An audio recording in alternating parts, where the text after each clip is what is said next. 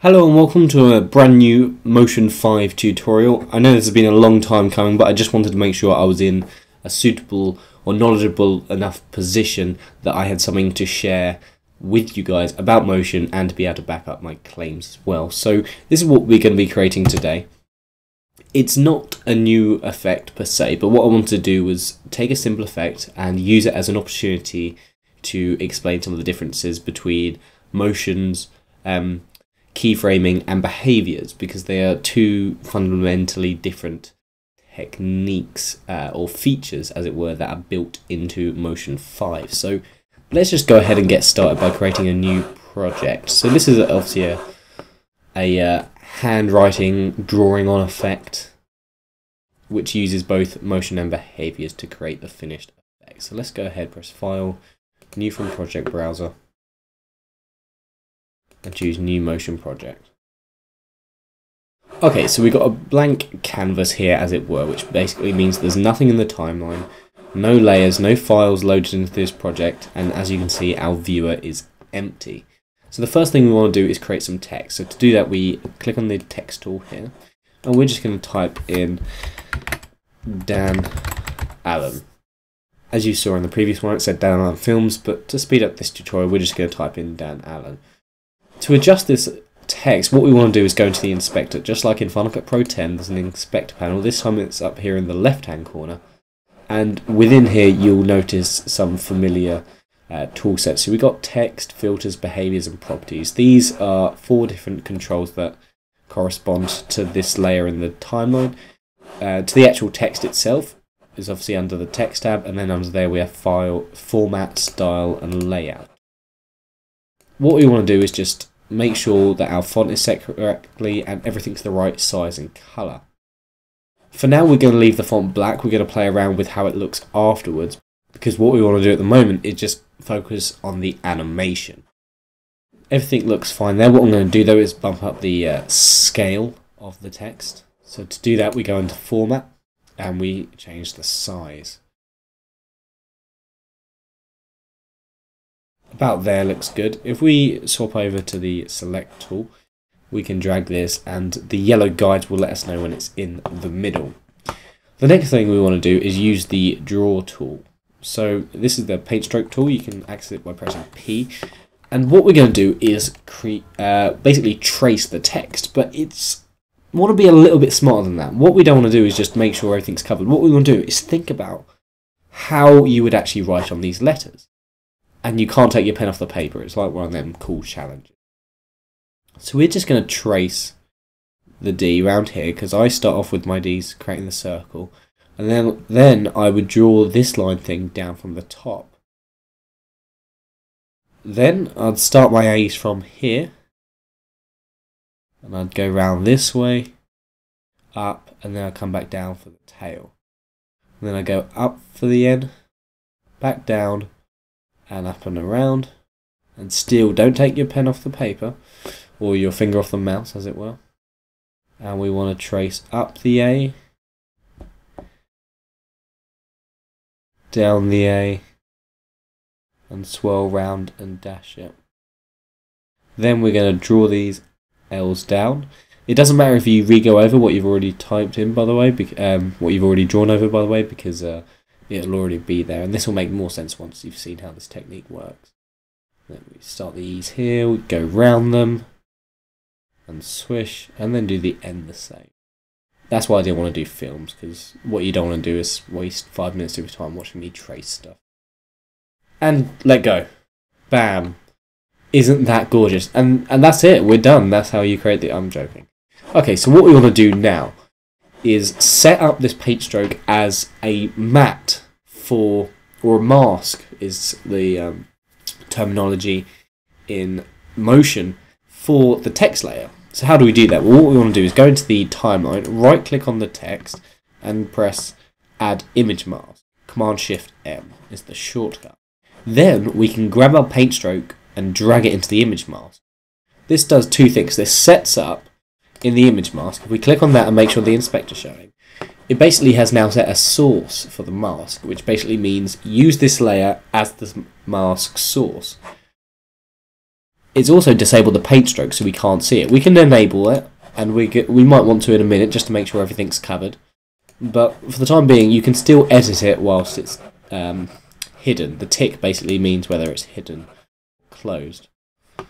So with it hidden but selected, we're going to go into the inspector panel, and you can see that there are two sliders at the bottom of the shape and style page, and this is the last point offset. And what that basically means is how does it draw on. In fact, just to show you what it's going to do, let's hide the text and bring on the paint stroke.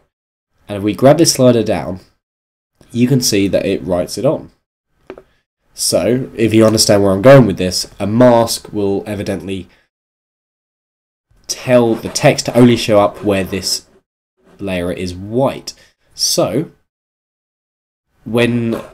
as this is drawn on, it's slowly going to reveal the text in the motion that we created using the paint tool. So let's start it off at 0. Press this plus button to add a keyframe. Let's go to the end of our project and add another keyframe and move it up to the end. Now we play back, you can see it plays in. Just like that. So let's hide the paint strokes, show down Alan, and let's see how this is looking.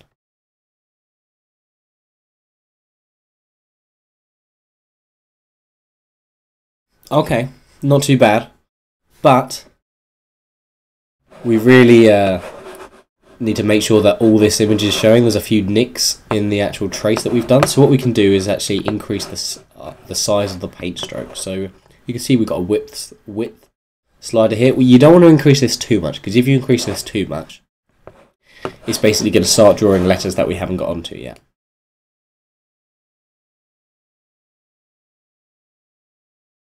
So about there looks nice.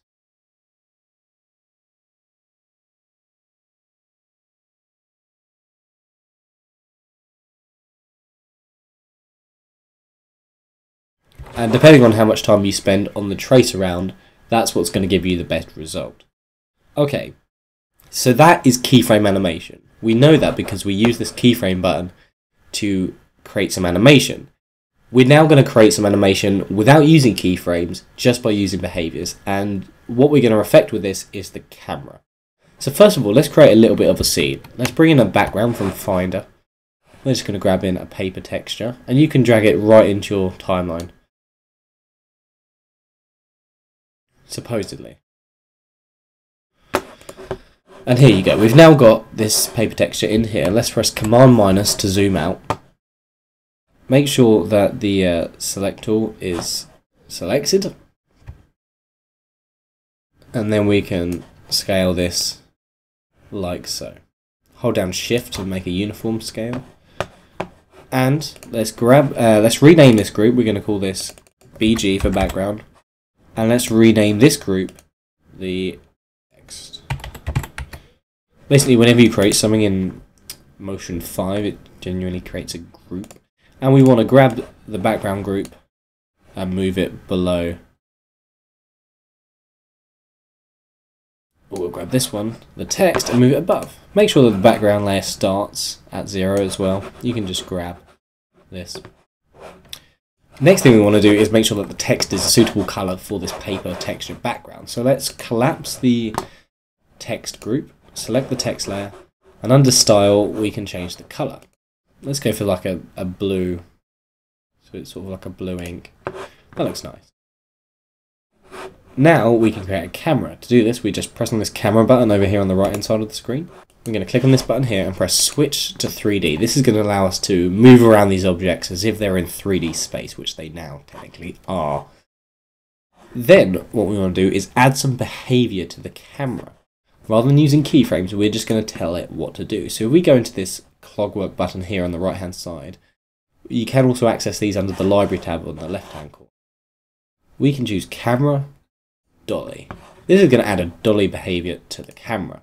So if we click on the Dolly, over in the inspector on camera and behaviours, we can just basically tell Motion 5 how much we want to zoom in by. We don't have to set keyframes, we don't have to define start and end points, it's basically just going to create an animation for the duration. Obviously, if you want more control and you want to be a bit fanciful, then keyframes come in handy. But a lot of the time, people aren't after this direct relationship with the numbers and the exact movement and scale. We just want to give it some basic animation, in which case behaviors are very handy. So we can just grab this slider and tell it how much we're going to zoom in by. And then if we play back, bam, it's now zooming in. Perhaps a bit much. Oh god. Oh god. But we didn't do anything but adjust the slider. So let's just be a bit more sensible. Like that. There we go. What we also can do is change very simply how it's going to work. So you can choose to ease in, which is my favourite one to do. So this is going to start off pretty static, and then over the course of time it's going to slowly pick up a little bit of speed until it gets to a constant duration towards the end. Basically like an exponential.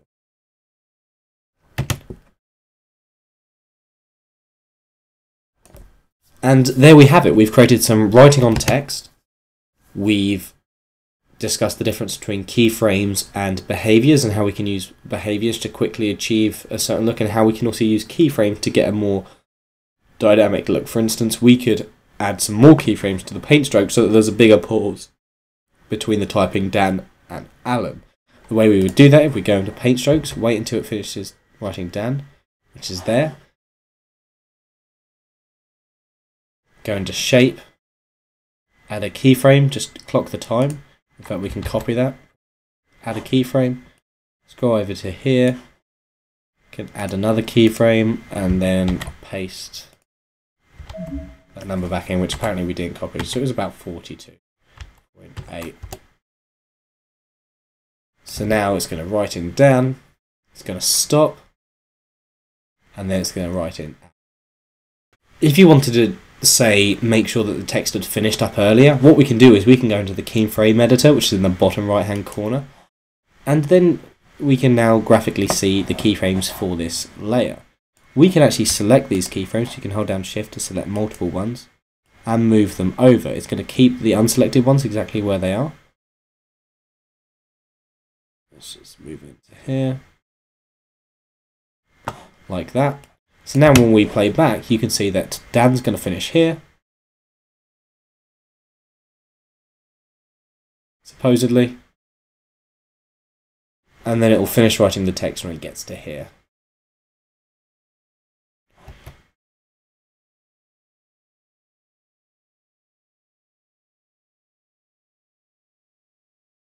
What we can do is grab these keyframes, move them down, like that.